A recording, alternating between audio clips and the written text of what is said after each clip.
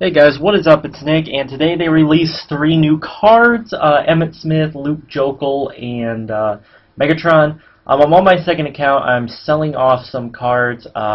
This is the account I pull packs on. I give myself, I play solo challenges and I snipe on this account, and whatever coins I have, I open packs. And today had probably my best pack pulling. I pulled only 3 packs, and I pulled Tim Tebow and Barry Sanders. 2 cards. Have the Tebow up for 250,000 and the Barry up for 400 with a 300 bid.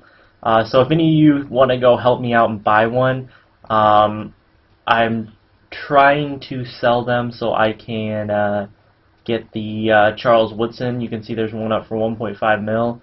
I will back out and show you. I have let's see, back out all the way.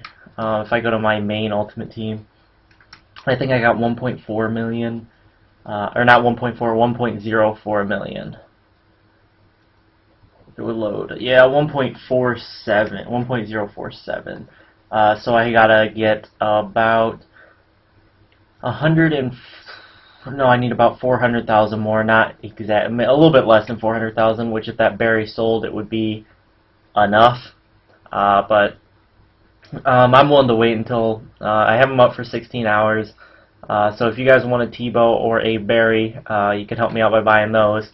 But let's get into what's really important and what this video is about. So we're going to start with the Emmitt Smith. Hopefully there's one up now. There wasn't one up the first time I looked about 10 minutes ago, 10-15 minutes ago. But there he is, Emmitt Smith, 97 overall, 91 speed, 92 agility, 94 acceleration, 88 awareness, 92 carries, 74 trucking, and 95 elusiveness. The SEC Player of the Year, 1989. Pretty beast card. I don't really have a use for it, so I probably won't be buying it unless it gets significantly cheaper, like under 50k probably, or even less. That's pretty much my buying point. Luke Jokel is the next. He's only a 94 overall, not better than the, what's his face, Joe Thomas. He's 50k right now. Not the greatest stats, but he was the Outland Trophy winner last year. 93 strength, 94 awareness, 96 pass block, 94 pass block footwork, 88 run block strength, 87 run block footwork, and 92 impact blocking. So a decent card all in all. But here's the card I really want to get for my main account. Even though I have a bunch of good wide receivers, it is the Megatron. Currently up for 390,000. He's got 93 speed, 88 agility, 88 awareness, 91 route running, 92 catching, 90 catch in traffic, and 90 sport spec catch. He doesn't have really any significantly outstanding stats. He just has a bunch of really good stats. So that's really what makes me want to get that card. Also, I need to figure out my whole wide receiver situation. I like Desmond Howard, Braylon Edwards, and Randy. I just need to find a 4th wide receiver. Irvin's not that great, and neither is Tim Brown. I don't like them all that much as my wide receivers. And Ted Ginn's just my returner. I don't want to run him as a wide receiver. Don't really want to. So yeah, that's that reason. They are taking submissions for Team of the Week. They want it to be not all state or all conference teams. So if you got a good team to submit it. I would submit my team, but there's nothing really special about my team that I could submit it for Team of the Week. It's pretty much still the same. It doesn't have really anything special. It doesn't have a theme right now.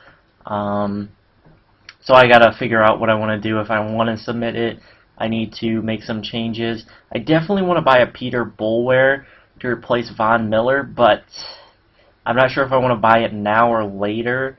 Also waiting for that Charles Woodson so I can finish up my cornerbacks.